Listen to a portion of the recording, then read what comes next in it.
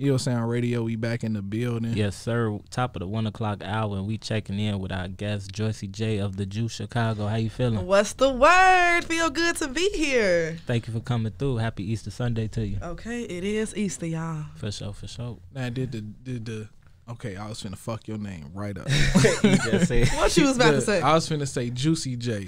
Everybody said, no, it's Joycie. Joycie J. I was finna ask, did the name of your radio station and your name, did they like correlate with each other, or did you piggyback off one or the other? I ain't even think of that. That's a good question. Good question, but no. So actually when I was in college, people used to call me Juicy for real. But like I honestly never thought it would compare to my radio show, The Juice Chicago. When I was thinking of the name for the show, I just wanted to think of like empowerment. And I just thought of women, since I'm a woman that created the show. So I was like, what's better than, which my logo is a black woman squeezing a juice box. I'm like, what's better than a black woman squeezing a juice box? And I had to add Chicago in it. Right. So, but yeah, my name and from the show different though. For sure. How did the show come about? Like, what year did it start? Were you in school when you started? So I graduated from Southern Illinois University in 2018, and I actually started the Juice when I came home from college. When I came home, you know, I was that Collegian where I wanted to put what I studied to use. I just got in $30,000 to $40,000 of debt. So I was like, what can I do? You know, what career do I want to get into? And I realized I always loved talking. I always loved entertainment. I always had a camera. I actually started off as a camera woman. Like I would go to events and just take pictures and videos of people. I started off with myself first. And I knew that I just couldn't sit at a desk all day and have a 9 to 5. Right. So I knew that media was my calling. For sure. And how did you come about with establishing so much in media, like public relations, media, like doing actual camera work? Like, what made you want to, you know, pursue everything with it?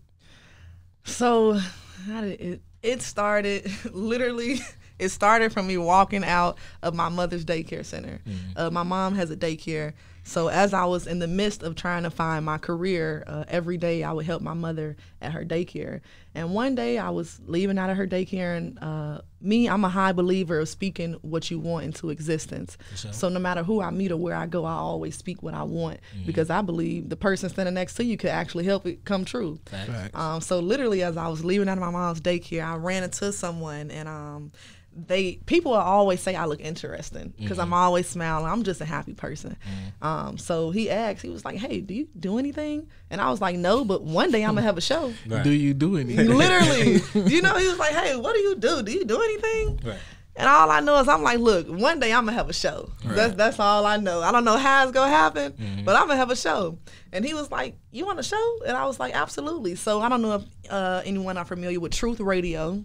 They're no longer there anymore. They used to be on 87th Street. So he told me about his friend that owned that studio. And at first when he told me, I thought he was lying. I'm like, hold on, this sounds too good to be true. For sure. I'm like, so you telling me y'all about to give me a show?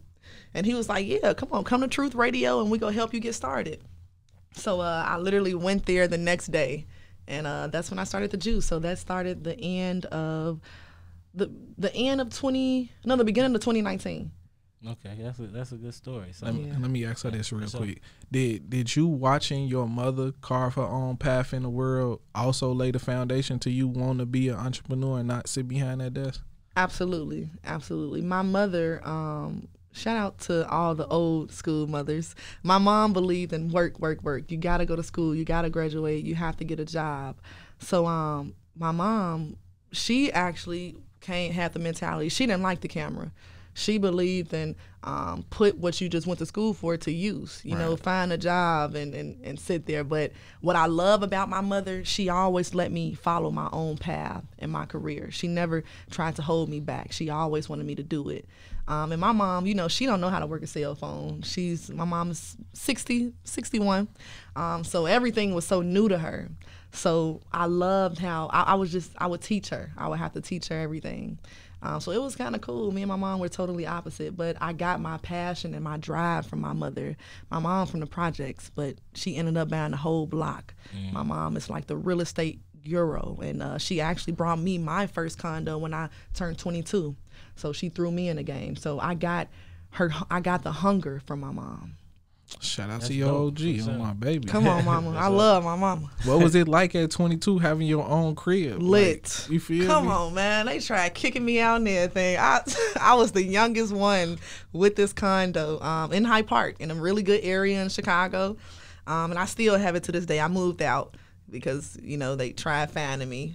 Like, so, you know, parties. You know, yeah, I'm coming home from college. I'm having parties. I'm having get-togethers, of course. Like, come on. She too loud in our Hey, bed, every Tuesday was Taco Tuesday at my house. Turn that mug upside down. Now, when you in these spaces, like, you know, you in Hyde Park in a condo, so you know what comes with that and what type of people comes with that. Did that necessarily prep you in any way for professionalism coming out of college? Because, you know, in college you got some wild stuff going on, but hopping out of college, jumping into owning a condominium in Hyde Park, did that prep you? I don't think they prepped me. I think more so my mother For sure. prepped me. Just with her having so many buildings, and she also has a school, I learned really everything from her. My environment, they didn't want me there. They was like, can y'all get this young girl out of our building? Exactly. So my mom, she really kept me sane. And, you know, staying in media, meeting people and meeting other people in real estate. Like the Downing brothers, they're going crazy buying buildings and property. So really just keeping certain people in my circle that helped me get to my light. For sure. And to jump into media 2009, right? It's 2022. Like I personally seen a lot of people come and go. Like you say, you went to the True Chicago, and they are no longer there. You feel me? So how are you able to I would say just continue to reinvent yourself? Because that's what you got to do to stay relevant in this game. Because people can get old and washed up in media. Facts. But the cool thing about media is so many different lanes, from producing to publishing to directing to content creating, to everybody, to studios. Everybody needs somebody that's in media. So a new venture that I just started, I'm now a publicist, and I've been doing PR for about 8 months now, and it literally just changed my life within the snap of a finger. How has it been going in such a short span of time? Amazing. Amazing. I have really good clients now. You guys probably are familiar with one of my clients, Big Groove. He's a dancing sensation. Oh yeah, I be checking Groove and Gorilla. That's he changed his name to Big Groove, but yeah, it was Groove and Gorilla. But you know, being in PR, you traveling, and it started off with radio. You know, when you're doing radio, you meeting so many people, from producers to artists. So that really opened the door to being a publicist. So I literally took it and ran with it. You know, I minored in PR when I was in school. I majored in speech communications, and I got a minor in public relations. But I honestly never thought I wanted to be a publicist. The reason that I became a publicist, I was sitting down one day, because I'm gonna say this: it's not a lot of money in radio. You know, I have bills. I have places I want to go. And of course, on radio, you can get sponsors and deals, but you got to work and go out there and find those sponsors and make sure people believe in you. So I was just sitting down one day. I'm like, man, I need some more money. Like, what can I do to get some more money? So I was like, let me put my minor to use. And I looked up PR, and I started doing it. And it's been a blessing ever since. For sure. So in your so what was your major? What was your actual major? Speech communication. Speech communication. All right, because in my department we kind of shrunk journalism, so all of that was in one. You know, we didn't necessarily have that focus of public relations. So like for you to turn your minor into like a major, you know what I'm saying, a major breakthrough for you, and like going all these places with public relations, like, you know what I'm saying. You say you with Big Groove now, so. How was it working with him? Because I know y'all be a lot of places. You know, he got a lot of stuff going on himself, and you handling it. Always traveling, always on the road. I'm actually leaving this Tuesday. We're going to LA. It's a lot of bookings, And me, with my clients, I like to be hands-on. I like to be there. I like to know things, capture content, because I love curating and directing things as well. I know how to get things viral. You know, it's all marketing. It's all a marketing strategy. You got to give people what they want to see. So I just love to be that person to give the internet what they want to see. Do you think that comes from you saying you want to be an entertainer? You think that comes from that? Yes. For sure. Yes. And entertaining. So my acting, you know, I always been super animated ever since I was little. Like I started off in plays. I was in choir. High School Musical. I just love being on stage. And I love, you know, portraying different people.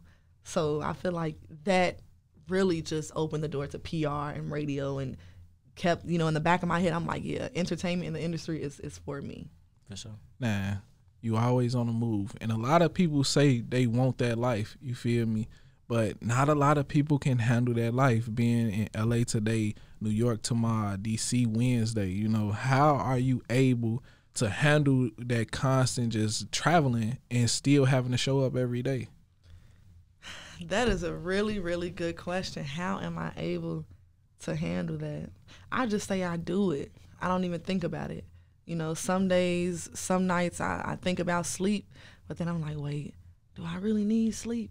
And of course they say, yeah, sleeping is good. But honestly, where I'm at right now in life, I say, look, sleeping is for when I die. Oh, man. Sleeping is for when I'm 6 feet under the dirt, man. I like right now, I'm so hungry. I've always had like a real hunger motivation. And it's like I got to get to it. So if I'm going to one city, I'm ready to go to the next. I come home, pack, unpack, wash, and I'm going again. So I love it. It's like I'm on a life high right now, y'all. Rockstar lifestyle. You know? Hey, rock star. Like, even my diet been messed up because we just got back from one tour. We went to 5 different cities in 10 days. Oh, man.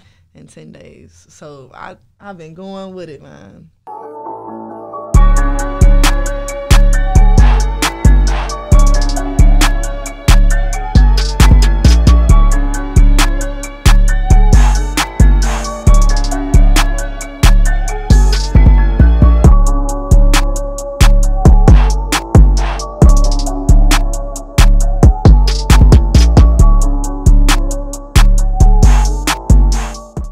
iLLANOiZE Radio, we back in the building. Yes, sir. We checking back in with our guest Joycie J. We back like we never left. For sure. Now you say, yeah, talk about it. You say Jay. you hit 5 cities in 10 days. Oh, yes. Yes. How taxing is that on the body? It's tiring. It's definitely tiring, especially from the flights. The flights is the most irritating part, but it's like once you get there, it's like I'm ecstatic. It's like, okay, what's next? Let's work. Mm-hmm. So really, you know, it's all with that person. Like, it's all with your mental, you know. That take me back to hunger and how bad you want certain opportunities. Because I know once I land, it's go time. Like, I don't even think about, okay, let me go get ready, or no, I'm ready to work. Now at night, you know, that's when I'm ready to chill. Normally when we travel, a lot of my clients, they like to go out to enjoy the clubs in the cities. Now at that time, I'm checked out. Mm-hmm. Like, I really don't care about clubs. But getting content, that's my goal. For sure. Now, what cities did you actually go to?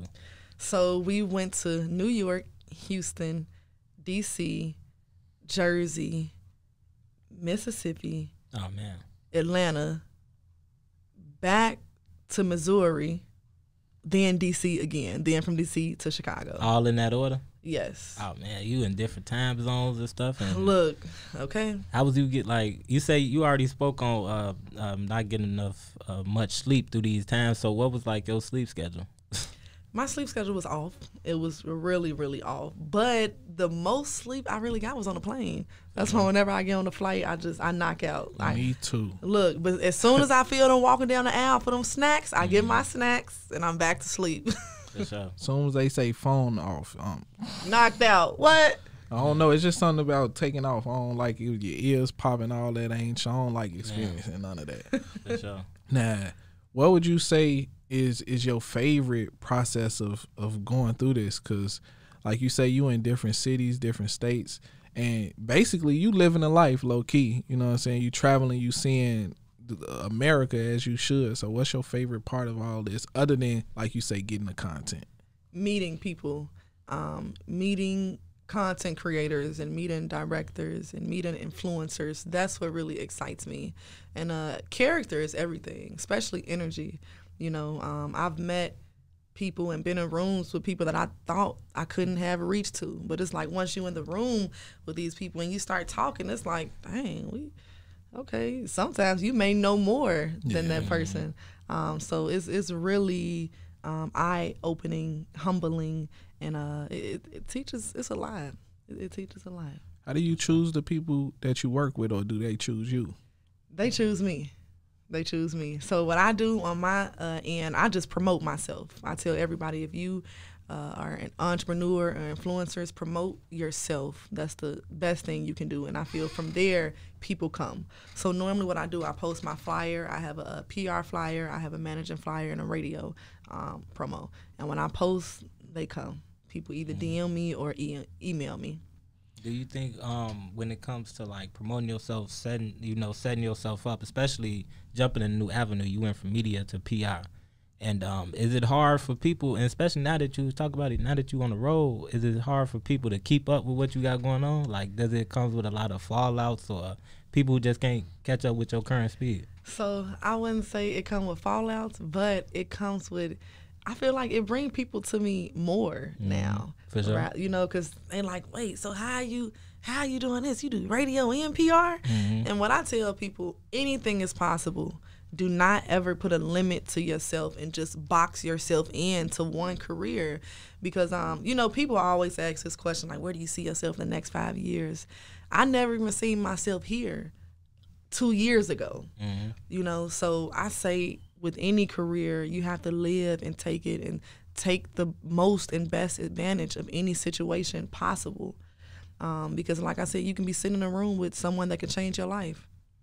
A lot of people that come from Chicago say crabs in a bucket mentality, you feel me? But you sitting here saying, hey, man, I know everybody is capable of something. Everybody can accomplish great things. Therefore, I'm going to reach out and I'm going to see what's to you. You feel me? So speak on that aspect of Chicago and how you view it.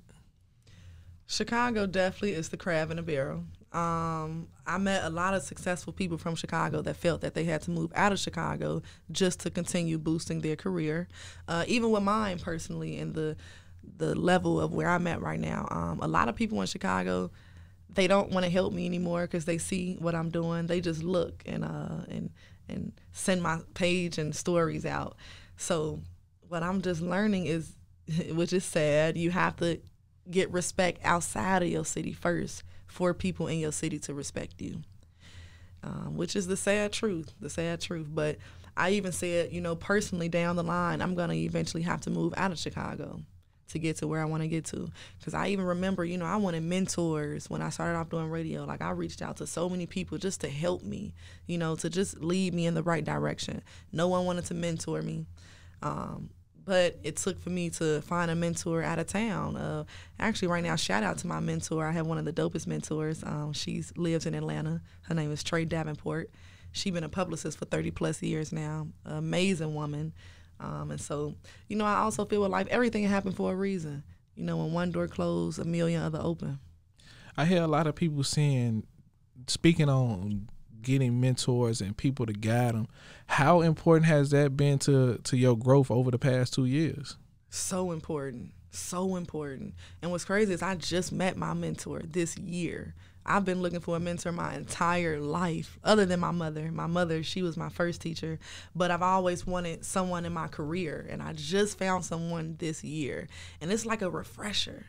You know, like before I react to certain things, now I just hit up my mentor. It's like, how should I go about this? You know, I'm happy that I'm working with someone that's been in the game for 30-plus years because they've been through what I've been through over 1 million times now. Yeah. So I feel like it's a huge weight off of you because you have someone you can count on. Nothing better than a team, and nothing is better than someone that believes in you. And the cool thing about my mentor, we help each other hand in hand. She believed in me. For sure. What gave, like, what you think that she saw in you, actually? Like, what did she ever tell you what she saw in you? So I met her at a Coach Stormy event, Stormy Wellington. She's a millionaire, and she has conventions for women to come on a panel. And actually, Rick Ross was just there. So I met my mentor at that women's convention. Mm-hmm. And so when I seen her, I outsource people. So I'm always asking, like, hey, what do you do? What do you do? Where are you from? And I found out she did PR. So I get to ask, and she wasn't from Chicago. I'm like, yes, okay, you're not from Chicago, cool. And another thing that I love when I meet people outside of Chicago, that just broaden my revenue. Mm-hmm. You know, that broaden platforms and people that I can meet when I meet people from other cities. So I actually asked her on spot. I said, hey, look, I've been looking for a mentor my entire life. Can you please mentor me? And she was a hard rock. She didn't, of course, just say yes. She wanted to know, what can I do? What do I come with? Because doing PR, we have media lists, we have contacts. You can't just come to a publicist and say, hey, mentor me, because they can look at it as, oh, you just want my contact list. You just want my media list. Exactly. So she was like, okay, I got to see how you coming first before I even can open that door for you. So I just showed her how I was coming. She's seen some of my clients. I showed her some work that I've done and my list that I've created myself, because yes, I highly believe before you go reaching your hand out, bring something to the table. Be a hand in hand with anybody that you're working with. And she's seen that I was that. Now, being that you were looking for a mentor so long, like, are you open to being that person that people can come to and you help guide them? Absolutely. But I do charge consultation fees. Definitely. And consultation fees is just with people that's trying to start off doing little things, from podcast shows to how to properly interview someone, how to write blogs or journalist list. So in those ways, yes, I would help people. But mentoring, I don't know if I probably could mentor now, but I feel like I still want to learn more before I even want to take something heavy like that on. Yeah, for sure. And I got a question. How important is asking questions? 'Cause I remember one time, I was just talking to my mama about this earlier. She always told me that I was always a child that wanted to know why or the extent of something. And I remember when I was in college, one of the best things that helped me with journalism was just asking. Like, it's a organization called NABJ. I'm sure you heard of it. I love that. Yeah. For sure. It was a newscaster from Baltimore that came out of school and talked about NABJ, and I was just like, what does NABJ stand for? National Association of Black Journalists. And at the time, I didn't know. You know what I'm saying? So after that, that was the first question asked. And after his whole segment, he held me back and signed me up for NABJ. So asking the question changed my trajectory. So how is it important as asking the question, especially being in media? How important is that for you? It's so important. It's so important asking questions and reaching out. For sure. And if you need help, let someone know you need help, because you can't do this alone. I know I can't. Like, I have a team, and I prayed for a good team and a loyal team. And with my team, they luckily, they found me. But when they did, I always let them know how thankful I am. And I even ask people on my team, I ask them questions, because I want them to know, like, hey, we're a part of this together.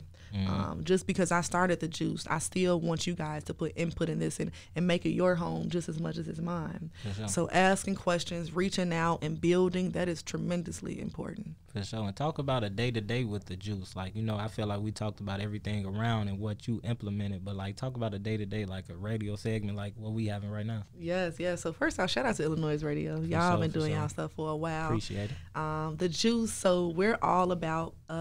So I'm a woman, and I started it revolving around Black women empowerment, because I remember when I first came home from school, I didn't see a lot of women with radio shows, just, smaller platforms, like trying to do podcasts.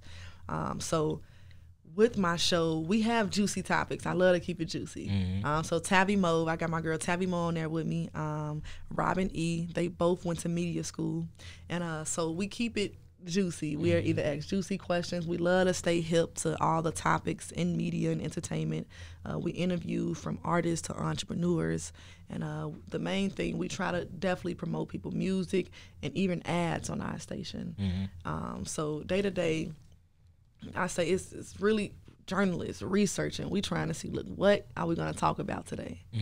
So just finding the juice, finding the scoop, and making sure that we can teach, because it's more so than just talking about topics. What can you teach your listeners?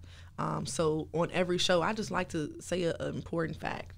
you know, probably teach somebody something that they didn't know. Yo, it's your boy Biko. Make sure you head over to the Apple Store and Google Play Store and download the iLLANOiZE app right now. From there, you'll be able to stream iLLANOiZE Radio live every Saturday from 4 to 6 p.m., as well as stream podcasts, watch interviews, check out the latest news, and so much more. So head over there to your App Store and download the iLLANOiZE app. Ill Sound Radio, we back in the building. We checking back in with our guest, Joycie I don't know, we back like we never left. For sure. Now we Jay say, man, you gotta come with us with a fact. Yeah. So look, I got something for you, okay? Everybody should do this.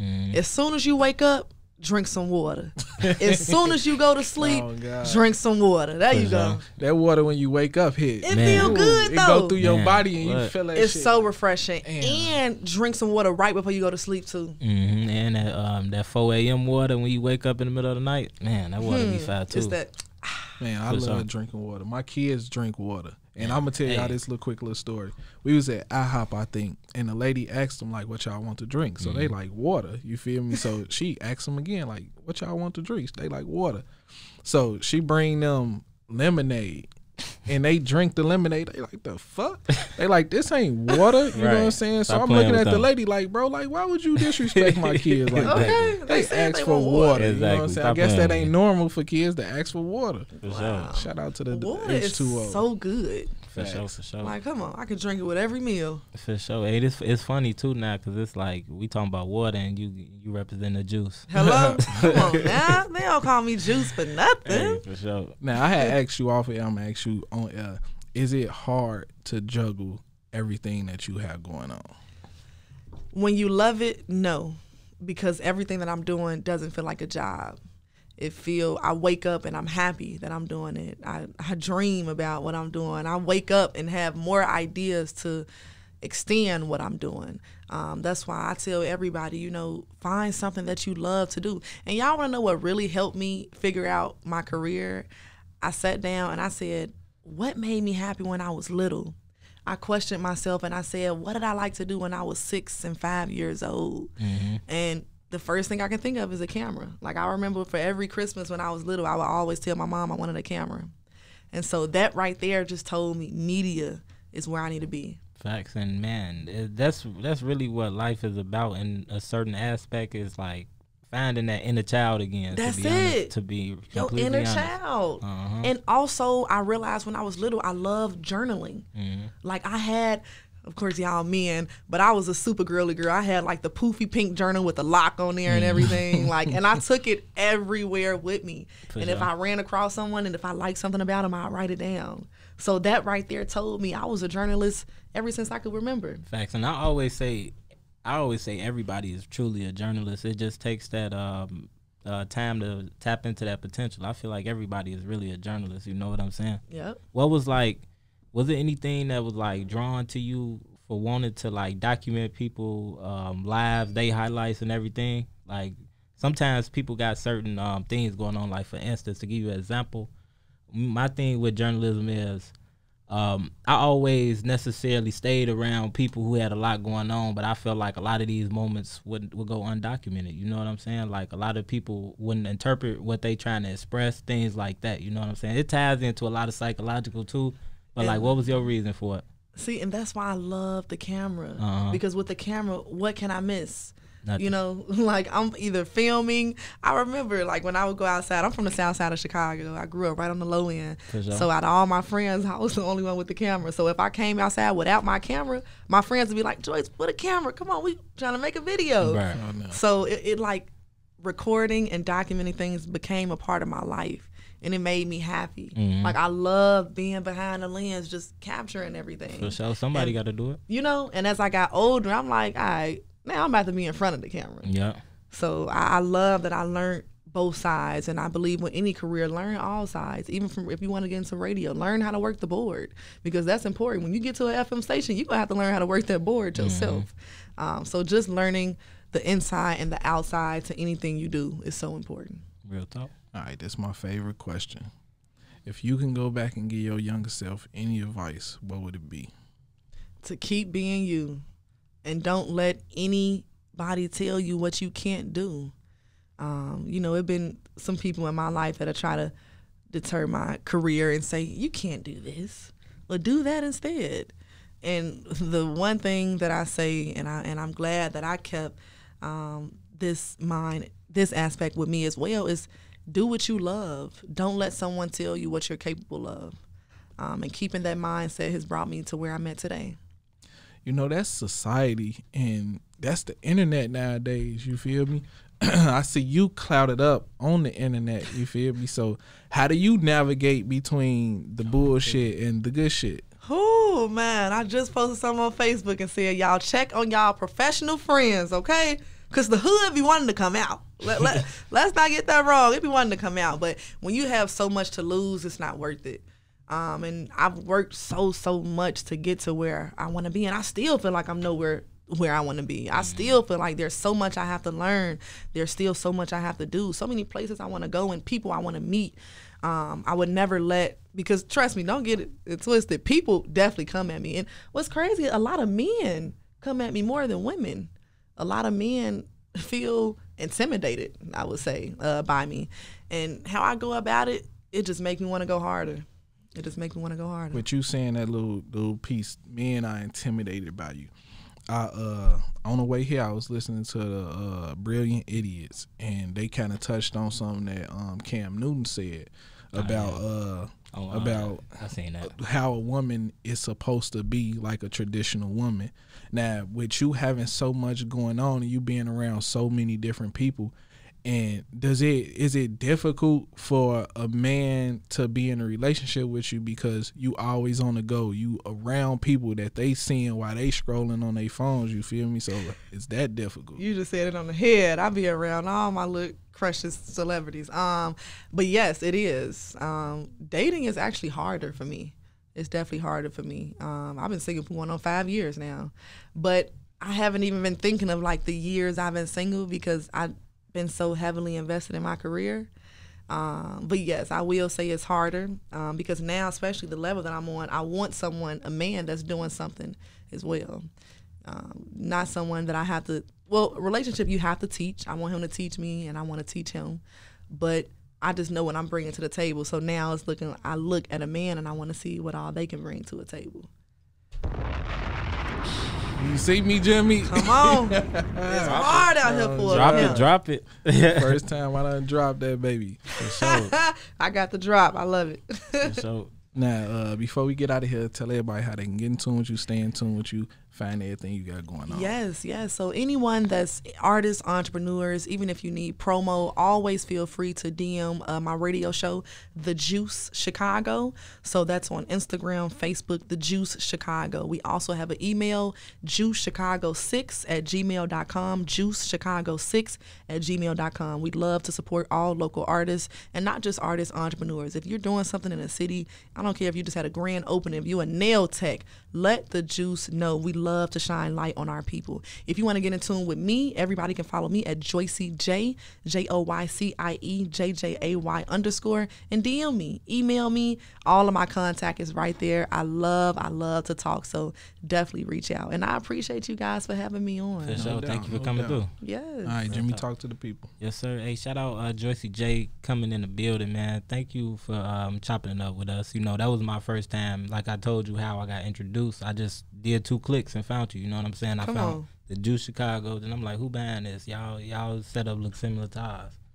Boom, found your page. You know, asked for an interview. I'm about bridging gaps. You know what I'm saying? Definitely. If it's able to, you know. But hey, shout out to you for coming through. Make sure y'all get in tune with everything she got going on. Get in tune with the Juice Chicago PR specials and all that. And hey, shout out iLLANOiZE Radio one time. Make sure y'all get in tune with the brand. Follow us, Ill Sound Radio, iLLSOUND Radio. Submit music to iLLANOiZE Radio. Stream your music 24/7. Make sure you submit music on the blog as well, illanoize.co/submit. Follow me at Groove Nuke, GROOVNUKE, and I'm always out of breath around this time. So Jay, what you got to say to him? For sure. All right, I'm probably like the reverse of what a radio host is. I don't like coming into interviews doing much research on people because I want to learn about you in the conversation. And I feel like I learned a lot about you in this conversation, other than me going to your IG real quick and seeing that you had 22K followers. You feel me? That's the only research I did. But to see where you started and where you are now, you feel me?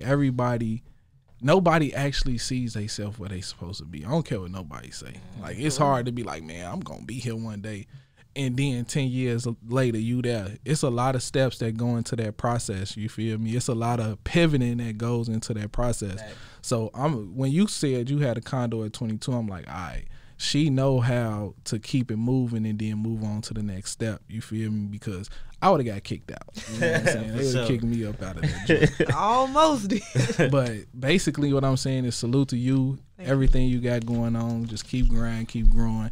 And when you are in that position to give back, just make sure you give back. You feel me? Because the only way we're going to change how Chicago view Chicago is us helping Chicago. Absolutely. And speaking of giving back, I have a non-for-profit. Oh, yeah. And with my non-for-profit, yes, my goal is to give back to my community because our kids are everything. Before we end this interview, we have to just shed light on our kids. Kids are everything. Thanks. I love kids. My nieces and nephews, I love them. So, yes, with my non-for-profit, I named it actually under my radio show, The Jew Chicago. So eventually, yes, I am going to get grant writers and throw events for the community. That's definitely the goal. And for those who want to know more about my non-for-profit, my website is in my bio on the Jew Chicago page. For sure. Hey, and with that said, man, it's Ill Sound Radio. Until next week. Yes, sir. Signing out.